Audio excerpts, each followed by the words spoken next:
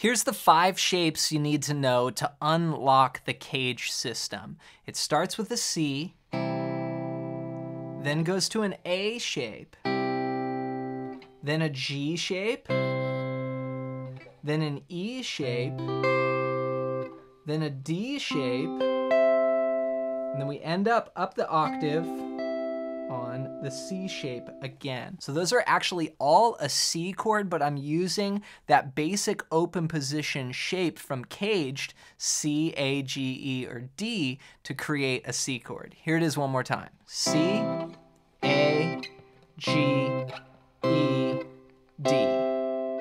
That's the flow of the chords, and if you want a PDF for this, there's a link in the description and pinned comment.